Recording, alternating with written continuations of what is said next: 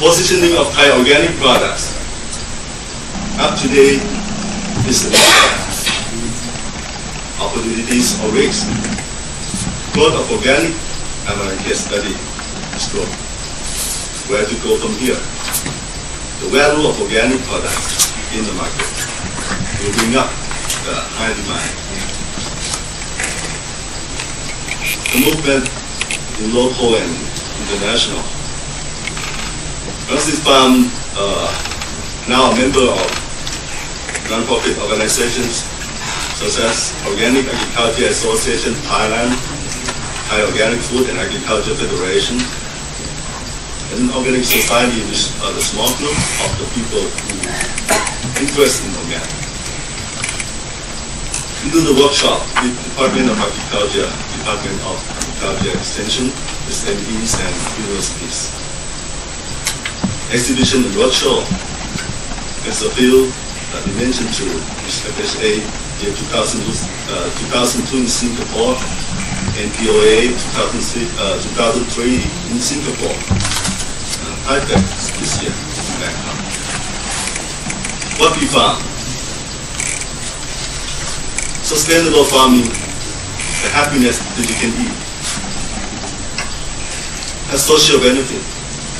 The harvesting community relationships, poverty reduction through QC process, in contract farming, health benefit, worthwhile strategy to grow organic awareness and consumer behavior, environmental benefit, the growth of biodiversity that we found.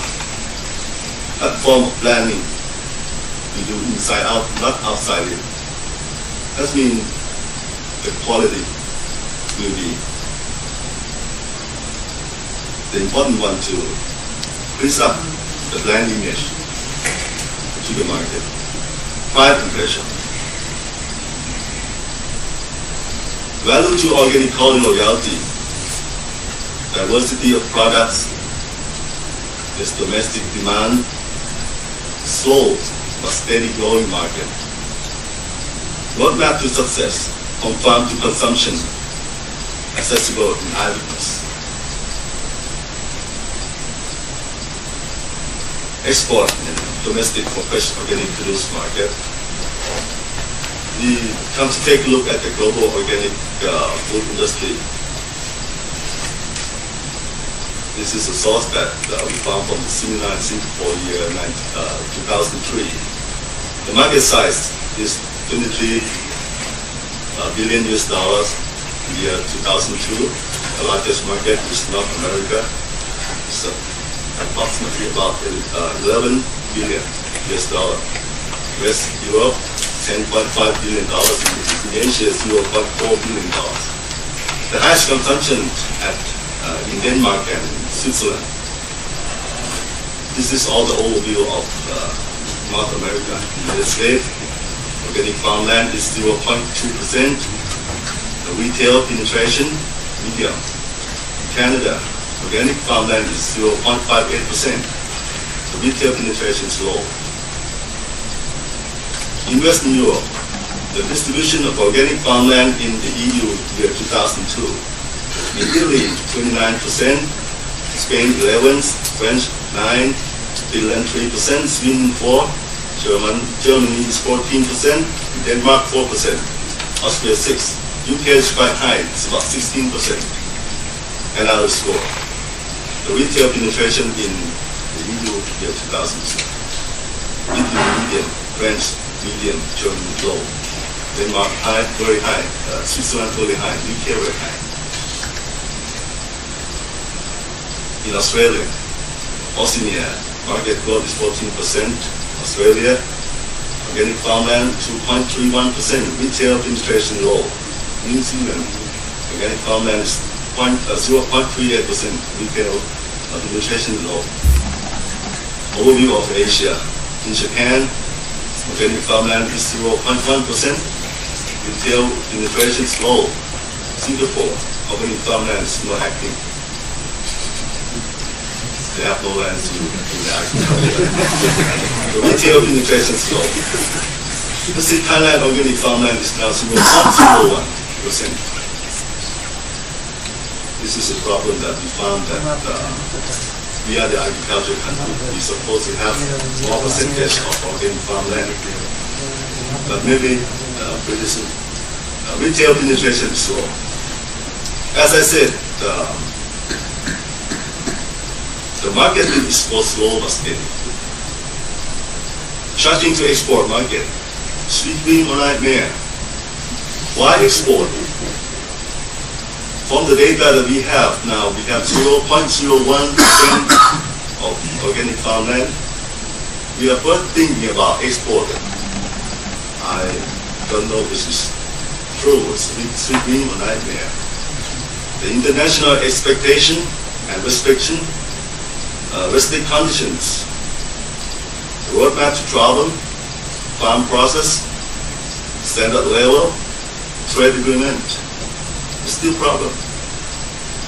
The different condition between export and domestic or fresh organic produce market.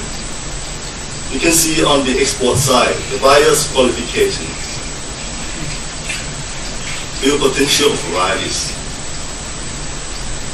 high volume of monocrop, high logistic cost, hybrid. On the domestic side, the local qualification. Maybe we can do this using that the local qualification is more than different other qualifications in the world now. Diversity of varieties. We have varieties of leafy products that international never know as our food. Less volume of integrated crop. Less logistic costs and low risk. This is the case study export to Japan, classical class. The buyer's requirement, just certified. The farmer's problem said, certification cost is high. The insect protection regulation. In organic farm, the farmer cannot use insecticide. The stable volume. Organic have unstable volume. The buyer needs the low price to win the market. The farmer said, it's supposed to be the high price deal. Well, the successful roadmap to successful unlock consumer restrictions to organic. The government sector is supposed to promote organic food benefits to consumers. Understanding niche demand in Thailand. Farmers follow organic standard regulation. Supposed to. The value-added market, spirituality, consumers' behavior, and pay for the premium on organic food. The critical success factors, certification, quality, and product differentiation. What we see now is our outlet and product. The farmers benefit of organic farming, sustainable living on farm, health benefit, social benefit, environmental benefit, biodiversity benefit, and income. Well, this is not poetry, but self-sufficiency. At the first beginning of the farmer made decision from conventional farming, get into organic farming. They got all these benefits. They don't have to pay for the synthetic chemical in agriculture. Since started from fertilizer, pesticide, fungicides, and also those synthetic chemical use in agriculture. So they don't need the loan. Normally, the farmer give their income to all those products that they never can find by themselves. But in organic farmland, this is what we found because we are the farmer. Thank you for your attention. I'm proud to be an organic farmer. Thank you.